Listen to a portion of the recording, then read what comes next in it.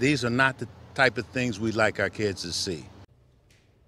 A youth football league struggling to recover after their coach is shot in front of young players during practice. Police tonight still searching for the gunman.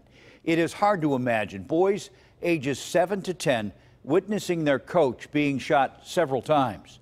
Bob Allen reports on the aftermath for that youth football league.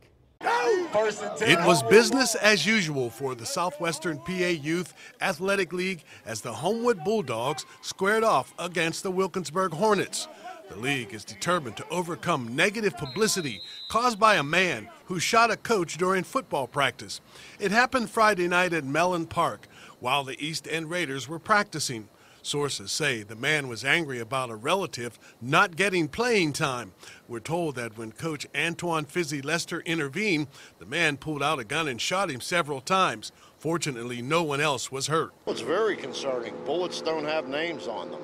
And there were multiple shots fired here, and like I said, through the grace of God, no one else got hit. Apparently, Coach Lester and others at the practice are familiar with the gunman, but a league spokesman said it was strictly a football matter. Several members of the Bethany Baptist Church in Homewood were outraged by the fact that about 15 kids saw their coach get shot. Well, this is what happens when you have no respect for nobody, and especially when you have no respect for yourself. You find yourself doing things that are just crazy, and that's where we're at today. So it's misguided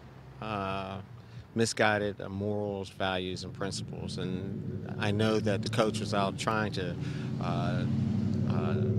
instill other morals and values into these children, and to have his life put to danger that kind of way is just ridiculous. Police are still looking for the gunman who ran away from the scene. Meanwhile, an emergency meeting is scheduled Sunday for parents, coaches, players, and others in the community to find ways to stop the violence. Bob Allen, KDKA-TV News.